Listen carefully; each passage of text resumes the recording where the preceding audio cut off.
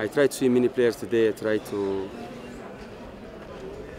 do some things during the game, to discover some things about my players. Especially, I have a game after tomorrow with APR, so I need to change some things. I need to see some things. I need to reduce running for some players. But it was good training for me. There is some reason you ran from this game? Run? There is some reason you from this game? Yeah, of course. I told you, Gorilla is a very good team because we train every time after together. So I saw them. That's why I asked to make friendly game with them because they have many active players, and that's make pressure on my defense midfielder. That's what I want. Every time put my player under pressure. This game is going to teach you something for the next game? Yeah, of course. Every game give me some information about my team, and even about other teams, of course. Today, many mistakes from my players, especially second half. But it's normal. Every game you have to find some mistakes, because all football is about mistakes. You can't play football without mistakes.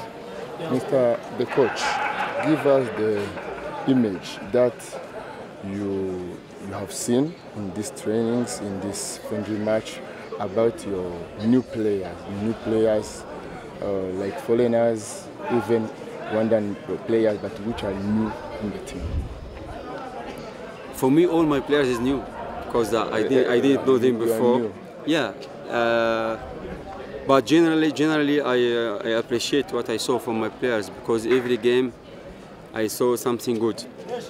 Of course, I see some things bad, but also I see some things change. Yeah. If you find some changes to good every game, it gives you a good image for your team. Yeah. You go up, not go down, and that's more important for me. I don't care about results. There is something that you are happy for your players.